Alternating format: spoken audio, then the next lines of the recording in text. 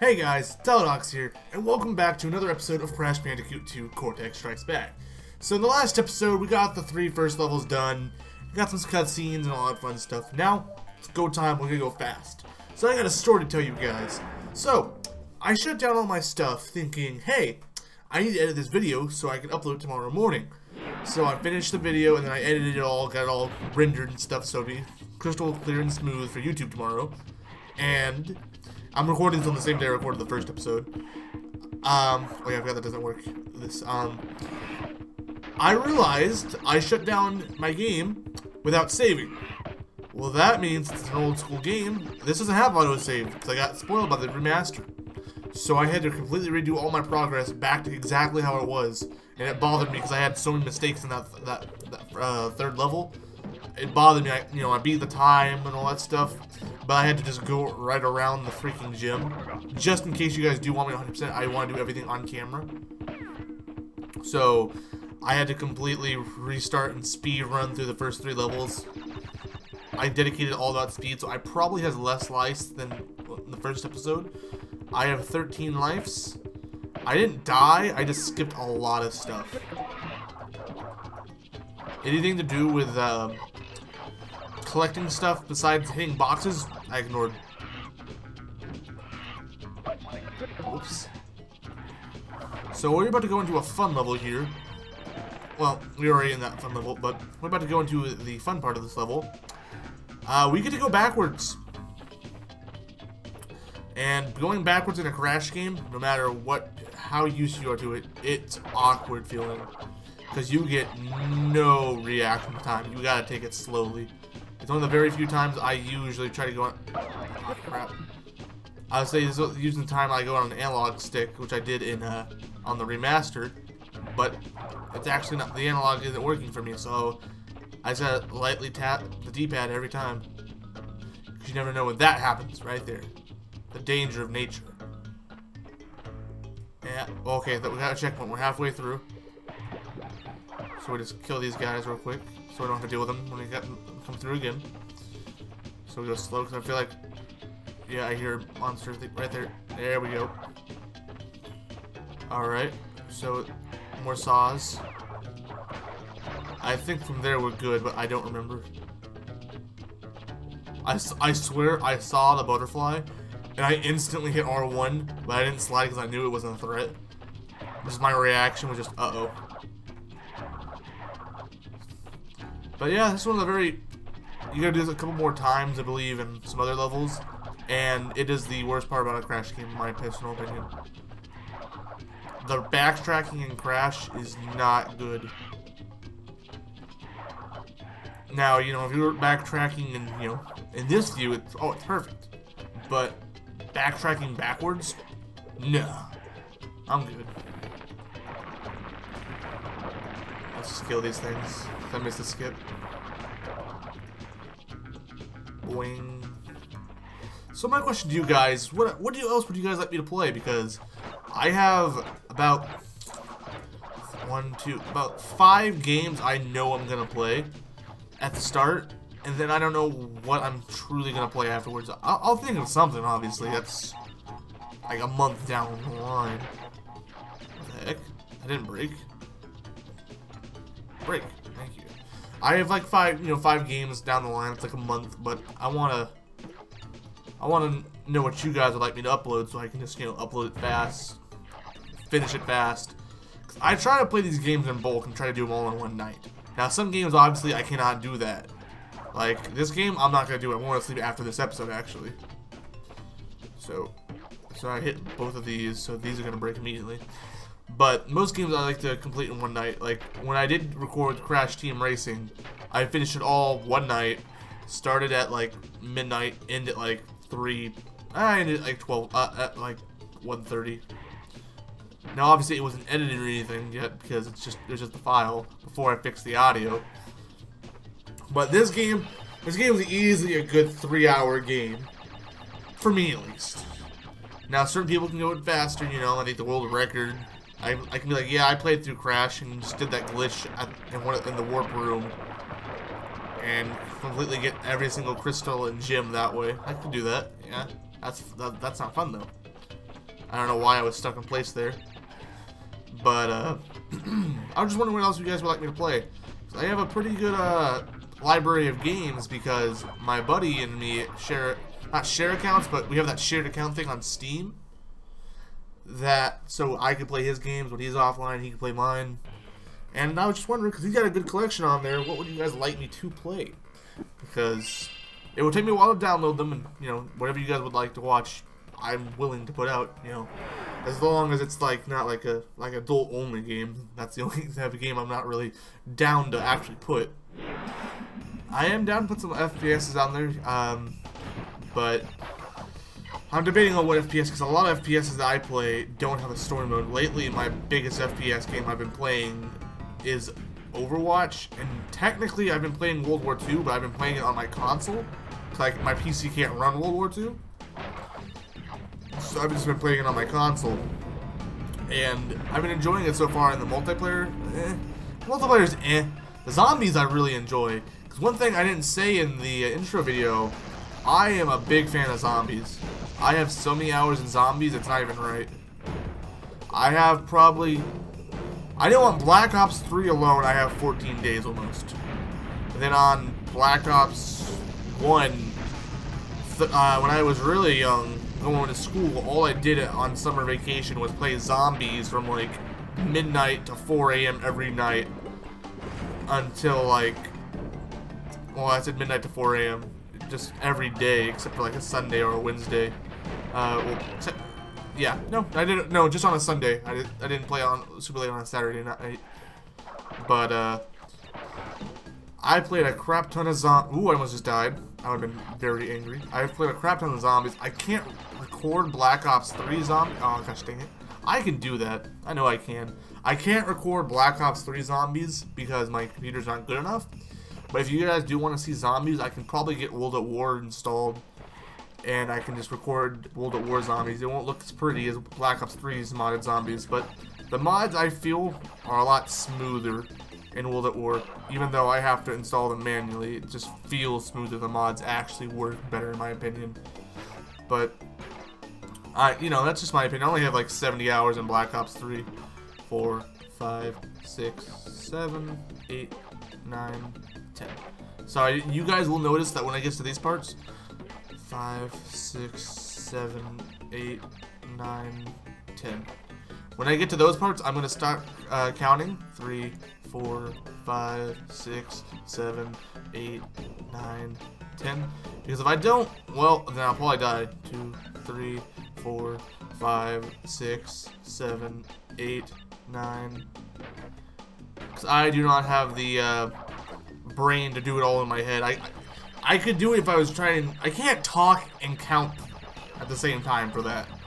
That would be very difficult, and I do not have that multitasking skill right now at 3 a.m. in the morning. Well, actually, it's 4 a.m. It just hit 4 a.m. But just tell me what you guys like. I do play Overwatch. I'm not, you know, I'm okay at the game. I'm not, you know, diamond. I'm around plat level. But if you guys want to see some arcade, I'm down to put some arcade. I play basically any of the really popular games. I play League of Legends, not as much as I used to. I accidentally killed myself. But I play League of Legends nowhere nearly as much as I used to back in my younger days. But if you guys would like to see that, I can record some of that with my buddies. I maybe make a series off of that. It destroys that, don't you? Yeah, you do. We can try to make a series off of it, so you don't have to hear me just rambling on and on again. And mostly when I'm talking with friends, I get more vocal, so I won't take as many breaks in talking. I don't know why he died. He was nowhere close to that coming through yet. But another gym, another day. So now we get to fight our first boss. This boss is named Ripperoo. He's a pretty interesting boss, but we're going to have a cutscene, so I'm going to mute. Enjoy yourselves.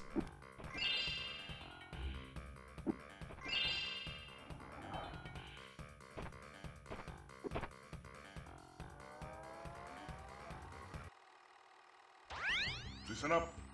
We are not without enemies. Some of them you may even recognize.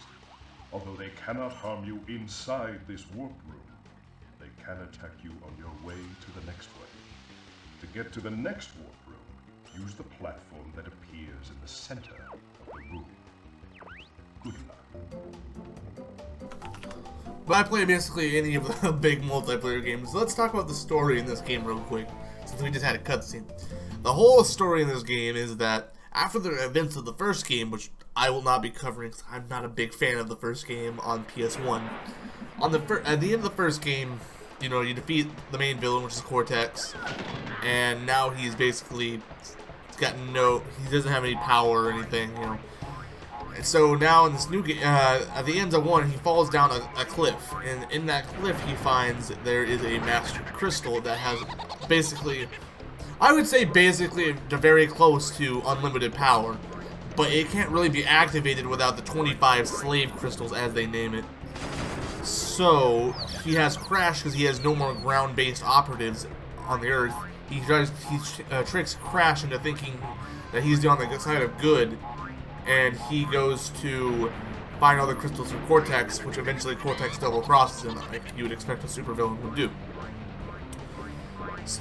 And that's basically the gist of Crash 2. Now let's talk about this boss fight. This boss fight, as you can kind of tell, for a first boss fight, is very easy. The boss technically does no damage to you. You could walk into him, nothing. No problem.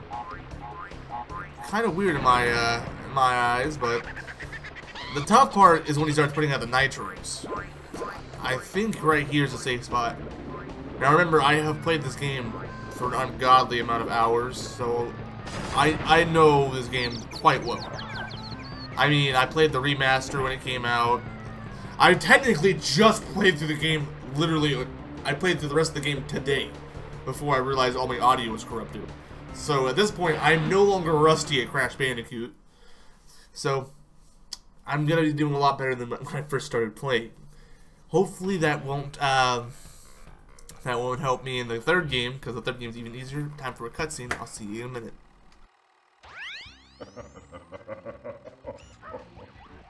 I see that Ripperoo failed to prove much of a challenge yet again. But back to business. There are crystals to be gathered, 20 to be exact. The planets will align shortly, all 13 of them, and this will create a power great enough to rip the Earth apart. Properly utilized, however, the crystals can absorb and contain the energy. Crash, is that you? I've been looking everywhere. I don't have much time to tell you this. You have to be careful. Trusting Cortex seems a little unwise. Crash, I can't keep the data path open this longer. Crash, you need to... A good old story. So, we're going to do a little bit of a break from the levels, per se. I'm going to show you guys a little bit of an Easter egg. Right here, we have our good friend, the polar bear. So, there's an Easter egg that Naughty Dog put in to where if you jump on him 10 times, I believe, I don't remember the exact amount, I just kind of jump until he gives me lives, he'll give you around a certain amount of life. See, and there they go. I was at 24. We'll find out how many he actually gives you, and we'll play his level. I believe he gives you 10, though. It gave me 34 lives. So now we'll go into his level, which are probably some of my favorite in the games. He is not the only vehicle level, because there's technically 3 sets of vehicles in this game, but this is a platforming vehicle. Well, you're riding a polar bear, but the music is where it's at. This is what I care about.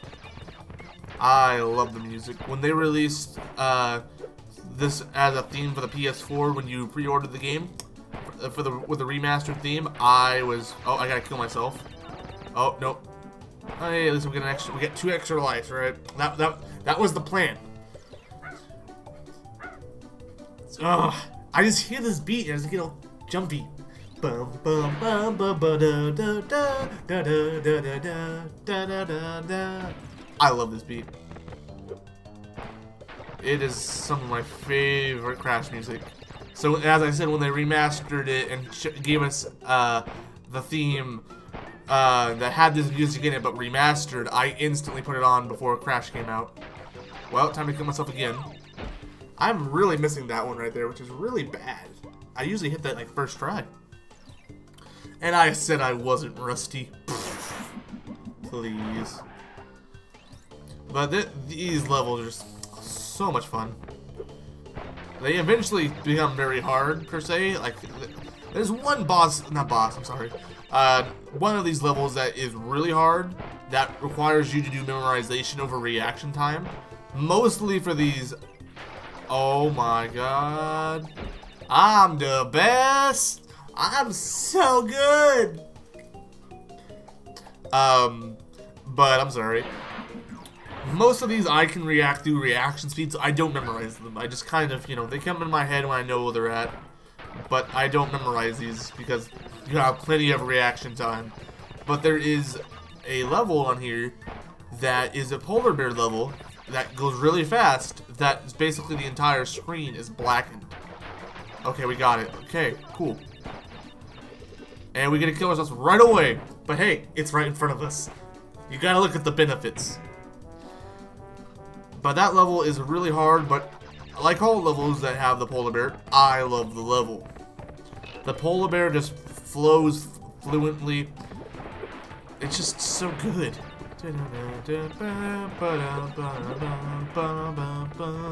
I could sit down and listen to this music for like an hour straight. How much I love the polar bear music. When the theme came out, I actually did do that. I sat there for a good 30 minutes just listening to the theme. It's that good in my opinion. So, good old nitros, they're always there for me.